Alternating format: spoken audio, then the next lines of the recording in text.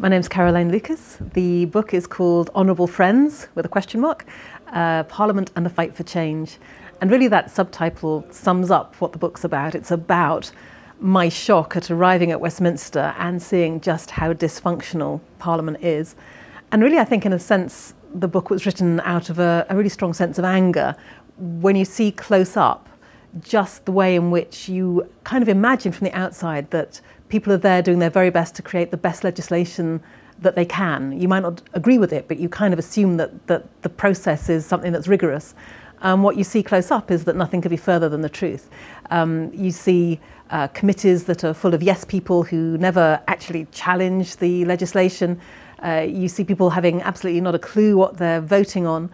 And you come to the conclusion really that our so-called mother of all parliaments is really pretty dysfunctional. So the book is about what needs to change if we're to have a parliament that we can be proud of again, and if we can have at least some hope of getting some of the policies out of that parliament that we so desperately need, given the social and environmental crises that we face. It's not a manifesto. I mean, I think it's important to say that what it is very much a snapshot of the last 5 years. So it's about my experiences in Parliament.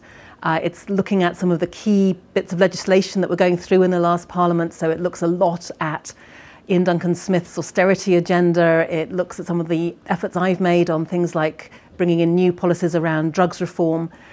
So in that way, it's quite sort of eclectic in a sense. There is some personal reflection in there, but it's not a typical political memoir in that sense. I think it is, although it draws a lot from my experience, and my experience, I think, particularly as an outsider looking inside, you know, the first one of my party actually to be in Parliament and the kind of unique perspective that gives you.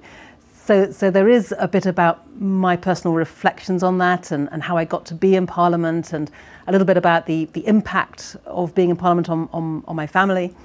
But most of it really is about this overwhelming sense about what do we need to do to make this institution fit for purpose. So for example, I spent quite a lot of time talking about my arrest, what that felt like when I had been peacefully protesting at the fracking site in Balcombe.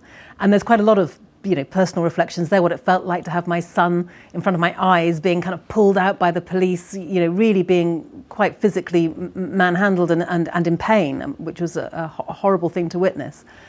But in a sense, the reason that chapter is there, and the reason that I go into quite a lot of what that felt like, was because it is about the wider issue of taking action against something that I see as such a threat to us, which is a whole new fossil fuel industry and the way in which fracking is a real kind of spearhead for that.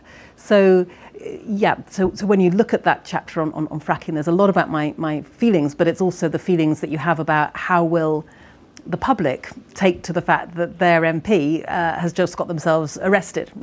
However much I feel that was justified, I had no idea what my constituents were going to feel about that. So I felt it was really important to put some of those feelings in there, even though essentially the reason that the chapter is there is because I care deeply about the right to protest. I'm really worried that is under threat like never before, really, under this government and the end of the last one. And that's why I think it's so important to uphold peaceful protest as a democratic right.